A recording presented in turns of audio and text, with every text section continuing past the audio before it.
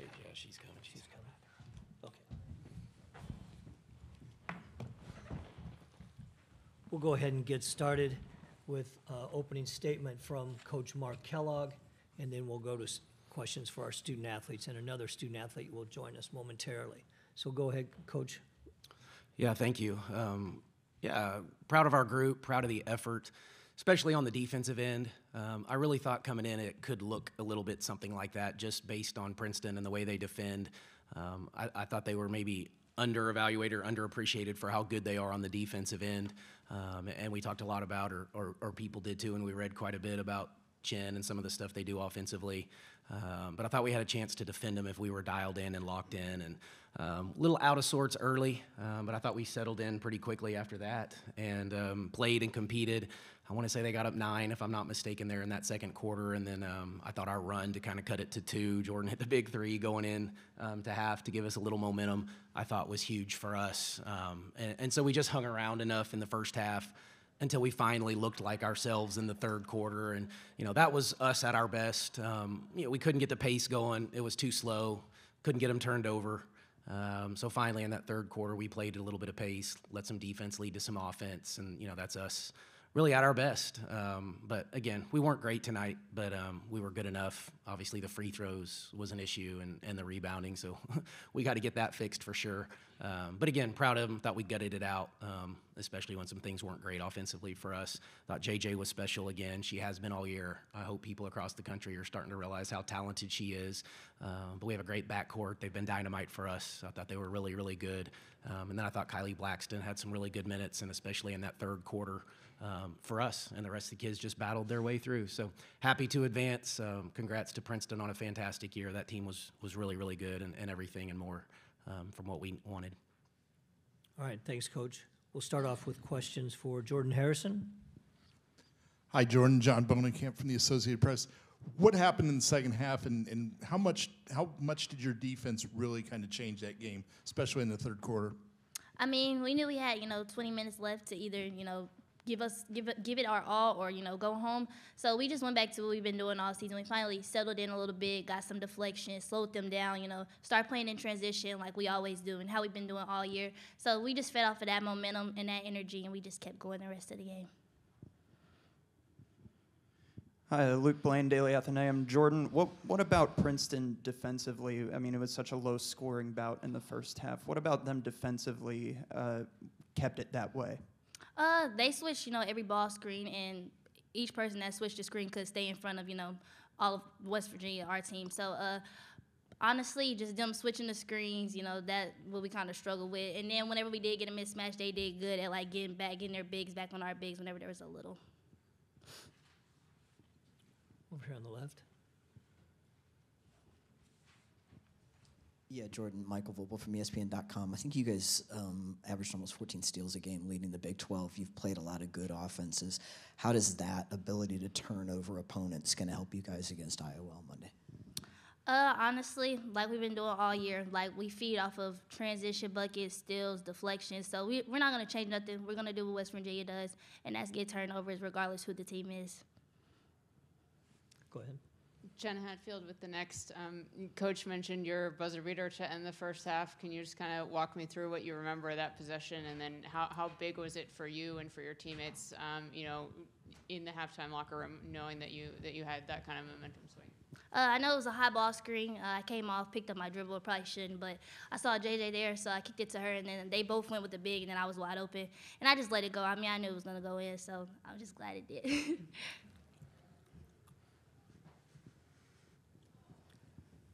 Next question, right here in the front. 10 rounds U92 radio. This is for JJ. You kind of had a little moment after you were shooting your last 2 free throws and you missed that first one where you looked a little disappointment. Was it going through your head that you had an opportunity for 30 in an NCAA tournament game? No, not really. I was just mad that I was missing a whole bunch of free throws, honestly. I mean, a lot of people probably get disappointed missing free throws, so just because of that. Towards the back. We'll go there. Go to the back first. Braden Roberts, Iowa Rivals. Last year, JJ, battles from Georgia in the second round kind of went shot for shot with Caitlin Clark. Is that something you're looking forward to on Monday? I mean, I hope not. I hope we can put the game away a little faster than that, and we don't have to go shot for shot. But, I mean, whatever happens, happens. Back here in the front. Yeah, Jordan, as somebody who's usually one of the shortest players on the court, you attack the rim so much and, you know, you get a lot of rebounds. What is it that helps you have success down low? Honestly, I just been doing it my whole life, so I just got pretty good at it, you know.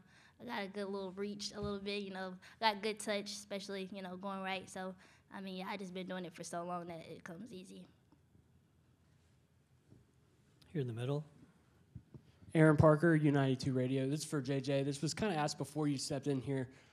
Princeton seemed to be okay with the pressure in the first couple quarters. What really changed in that third quarter run to really get them off balance?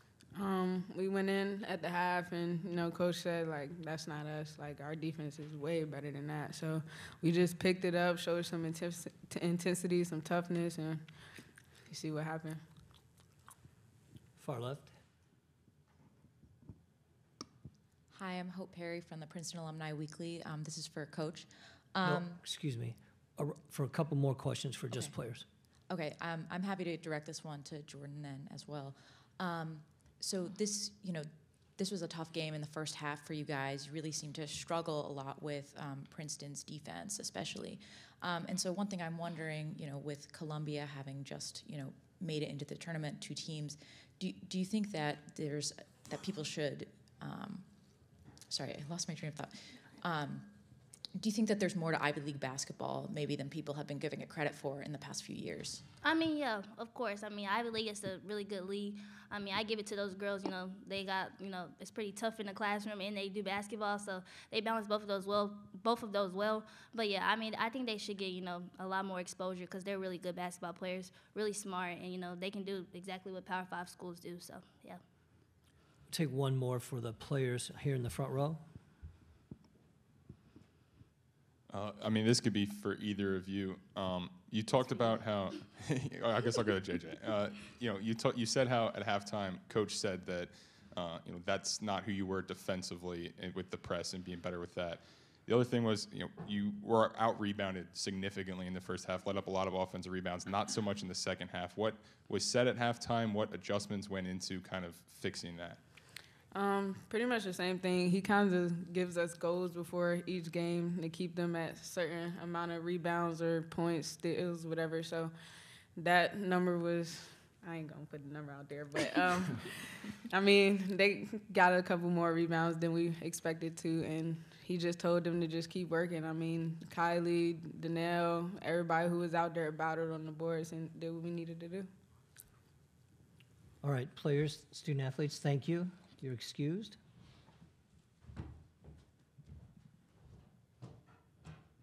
And we'll go right to questions for Coach Kellogg. Please raise your hand. Go ahead, Steve. Steve Silverman, Ivy Hoops Online. Coach, Princeton took 21 three-point shots in this game, 12 in the first half. They don't normally take that many threes. Was that something that you wanted? I mean, was it part of your game plan to basically tempt them to shoot from 3? No, we did not have a goal. We had a goal that we wanted to hold their makes under, but not necessarily attempts. Some of those came late too, probably, you know, when they were playing from behind a little bit in that fourth quarter. So, no, I mean, I think they made, 5 or 5.8 a game, something like that, and they made 6 tonight. So we needed to keep them somewhere around that number.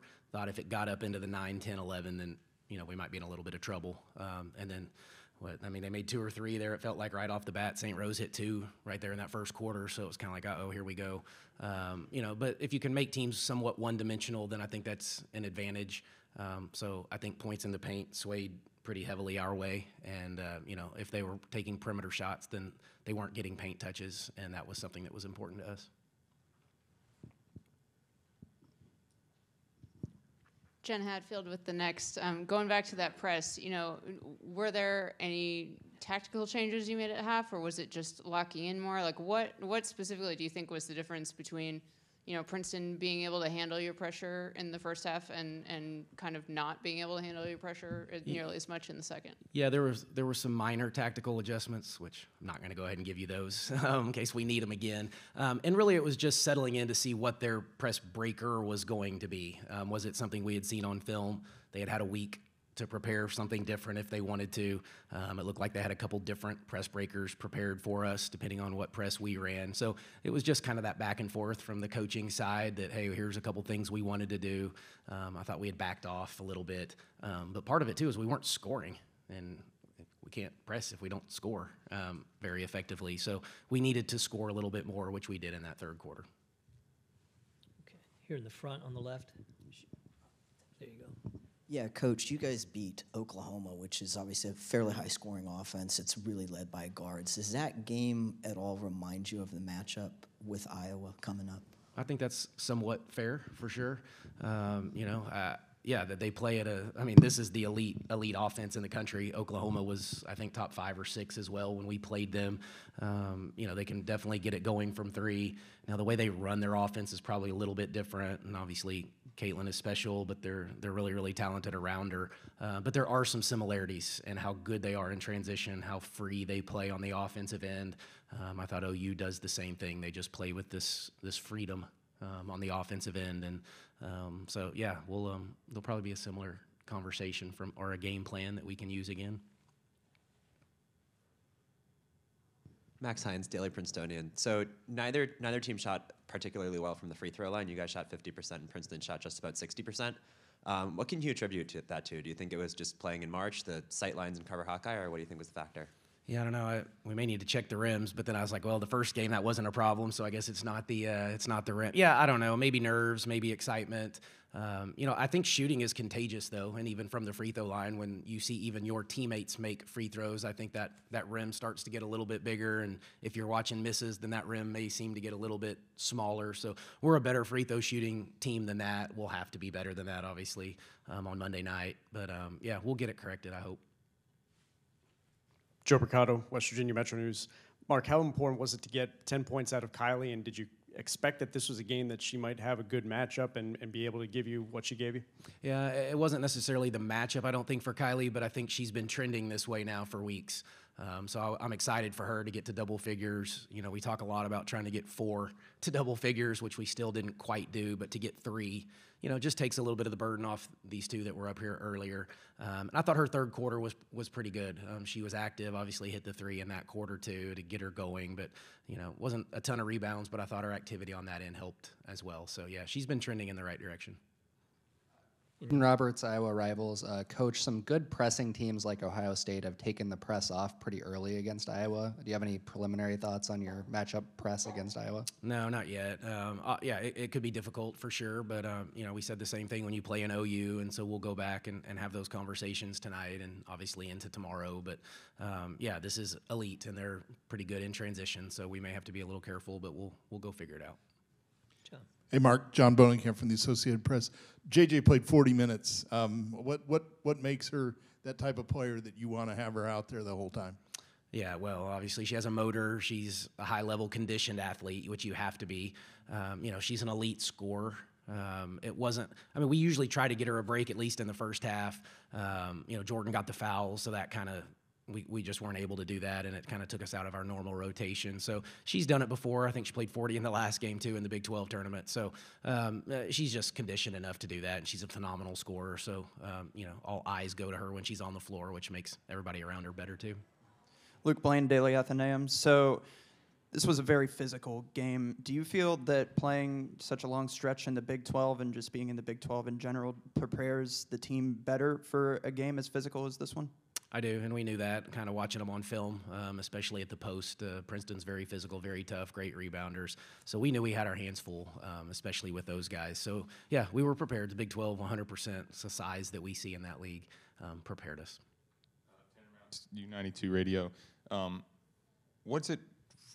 much weight is taken off the shoulders to get that first March Madness win, and how long will you kind of relish and enjoy it, or is it right on to Iowa? It's right on to Iowa, so yeah, unfortunately, I won't get to relish it a whole lot. I don't know. I never looked at it like there was a weight on my shoulders or anything like that. I'm excited to get it. I'd been twice at SFA, and had leads and went to overtime a year against Georgia Tech and couldn't quite close it. So, it feels good, and you want to get the first. You can't advance if you don't win one, but that's where we want our program to be. We want to be in the postseason. We want to advance in the postseason. That was something in a term that I used in the press conference almost a year ago, that was the goal, was I want to be a postseason team, and I want to advance in it. And so this is a start for sure. Aaron Parker, U92 Radio. You've mentioned all year and just now you want to get 4 scores a night if you can, at least 3 on any given night. Only 7 looks, only 7 field goals for Lauren Fields and Kai Watson put together. What does it say about Jordan and JJ and even Kylie to where if there's not 4 scores, you can go out and still beat a really good Princeton team? Yeah, I mean, that's the beauty of having those types of players, is that if it's not clicking or you're not making shots, or you have a game plan, which we did, and then we kind of had to go away from it a little bit. Credit to Princeton for some of that. But we do need to do a better job. We need to get Lauren a few more touches, Kaya, some of those guys, Jayla. So we, that's still on us, but at the same time, just do what you got to do to win the game, and that's what we did tonight. Joe Mercado, West Virginia Metro News. Mark, you mentioned it a little bit earlier, but to navigate the minutes where Jordan got in foul trouble, particularly late in the first half and then early in the fourth quarter, how important were those stretches to cut into the lead late in the second quarter? Yeah, I know, really important, and to do it without her. Good confidence for the rest of the group. But Jayla Hemingway's another one that's played really well over the last 3-4 weeks probably, and so, I thought she defended her off. I thought she was really good on the defensive end, and she's some of our toughness. I've said that from day one. Our toughness is wrapped up into 0-0, that identity, and so really happy for her to kind of have the super senior close that she's had. Got time for 1 or 2 more. Jen, over here on the left. Just wanted to ask you about Princeton's guards. Madison St. Rose, Caitlin Chen. You were able to turn them over, several times, but they also combined for 39 points. I'm just curious, what are some of the biggest challenges of defending those 2 in particular? Yeah, it's just that ability to get to the mid-range, which scares you, so then you play off of them, and then, Chen even hitting those threes today, that was, a little bit of what we wanted to do, I guess, early, was kind of see if she would take one, kind of dare her to take one, and then I think she hit the first one when we went under that ball screen, hit another one in that corner in front of their bench in the third quarter, and then we just kind of had to adjust. But yeah, their ability to put it on the floor, get to their mid-range, I haven't seen a team as good at mid-range as Princeton, really probably ever in our scouting. And so they're really good there, and can make the 3, and at times they get to the rim, but that mid-range is pretty good, and we fouled them, 2 or 3 times, I think, on some jump shooters, which is a no-no. All right. Thank you, Coach. Okay, thanks, everybody.